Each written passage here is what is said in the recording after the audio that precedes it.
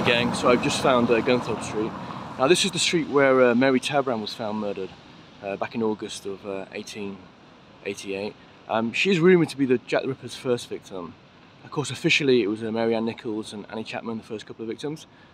But she was found stabbed to death again in August, not far from the other locations of Jack the Ripper's victims. So let's have a look around here, shall we?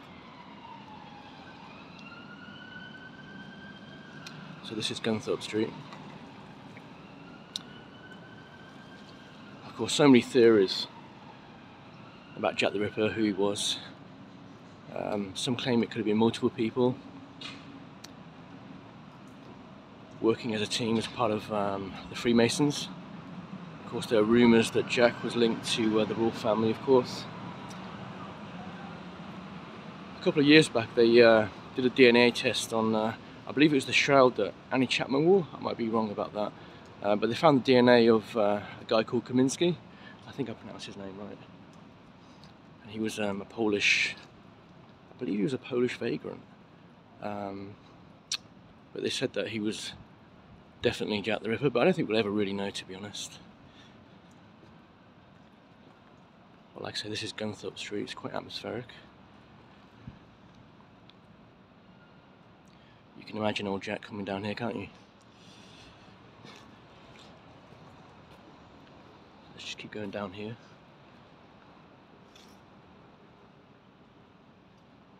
Of course, there were 5 official murders reported by Jack the Ripper, but a lot of people suggest there were many more before those official 5. And Mary Tabram was one of them. She was found stabbed. She was 39 years old, stabbed multiple times. But she wasn't killed in exactly the same manner as the other victims. That's why she's been discounted, really. But killed in Whitechapel, stabbed August of 1888. Bit of a coincidence, isn't it?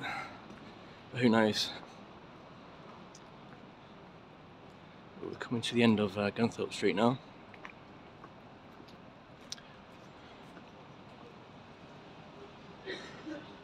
Subscribe to Black Copies Films.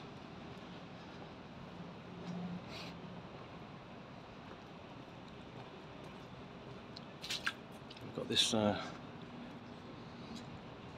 atmospheric archway which leads out onto Whitechapel. Yeah, you could well imagine Jack the Ripper hanging around here.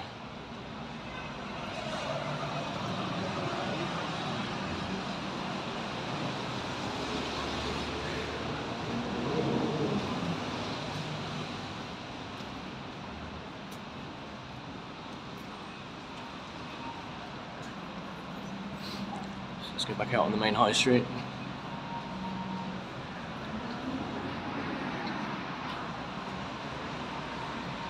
So there we go, that was Gunthorpe Street.